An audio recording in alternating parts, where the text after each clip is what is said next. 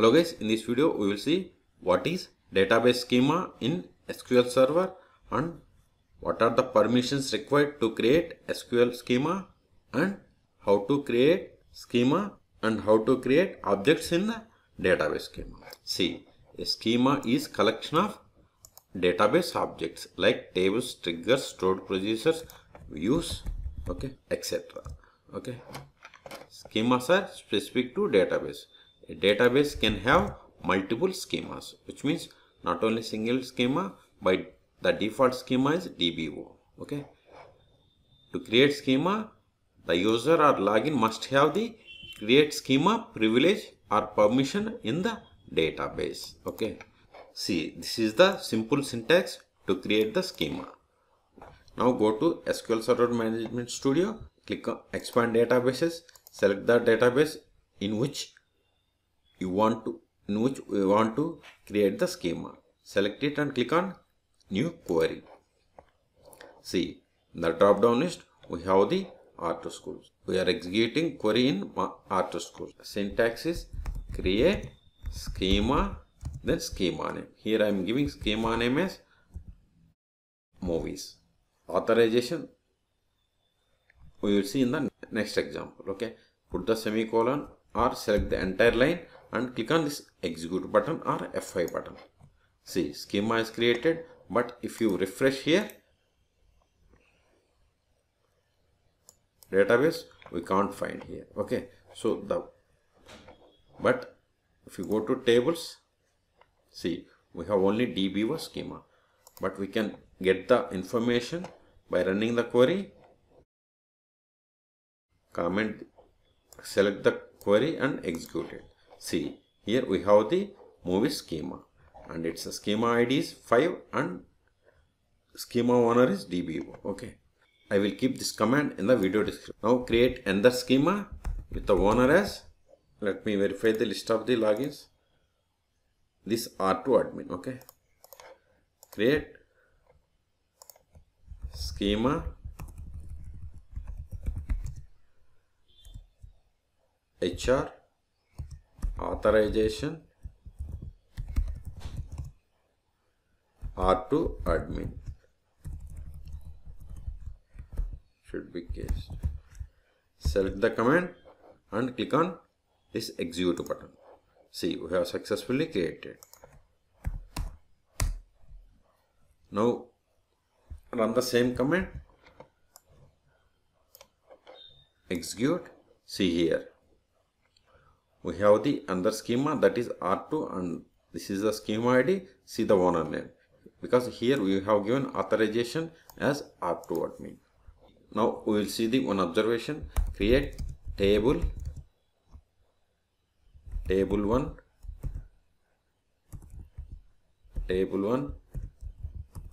number s.name int. If we run this command, it will create in this DBO. Let's see. Table is created. Right click on the tables and refresh. See, it has created. But if you want to create a table in the specific schema, we have to give create table, then schema name, movies, actor name, varchar 100, age int. Okay, select it and run. See, command completed successfully. Now refresh the tables again. See, it has created in movies actor. Okay, until we create an object in the schema, then only it will be visible in the tables list. Otherwise it won't be shown. Okay, let me create another schema and we will see how to drop test 1. Select it and click on execute. Refresh here.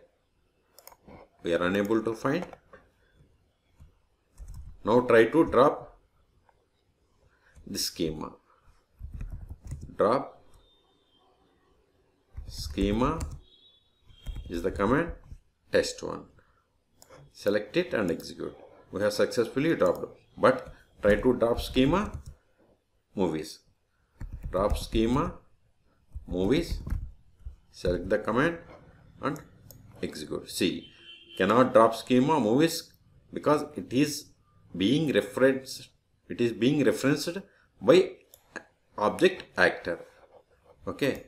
If you have multiple, then it will show the multiple or the number of objects. Okay. To drop a non-empty schema, first we have to drop the tables or table or objects. Then only we can drop the schema. Right click and click on select and select this delete. Click on OK. Now run this drop schema movies. See, it has been dropped. Okay. Now verify whether the schema is dropped or not by running the command this select statement. Execute it. See that ID was 5. See, we don't have the schema ID 5. We have only HR schema that is created by us. Okay. See, whatever the commands we are executed, those are applied in this database. We are connected to R2 schools, but we want to create schema in another database. Then right click on database, create database, test. Okay. Now if we want to create schema in this database, we have to use then test, then create schema movies. Run this command, then run this create schema. Now go to this database, expand it, but here we won't see, but we can verify by running the same select query. See, here we have movies schema, but we don't have HR schema. Why? Because schemas are specific to databases, not for the server level. But if you switch to this R2 schools, then run the command, you won't see movies in this R2 schools. Select the entire command. See, here we don't have the movie schema, but we have HR schema. But here we don't have. So in this video we have seen what is schema, what are the permissions required to create schema. Then we have seen syntax to create schema. Then we have seen how to create schema without owner. Then we have created another schema with owner. Then we have seen how to delete schemas in SQL Server. For more SQL Server videos, please subscribe my channel. Thank you.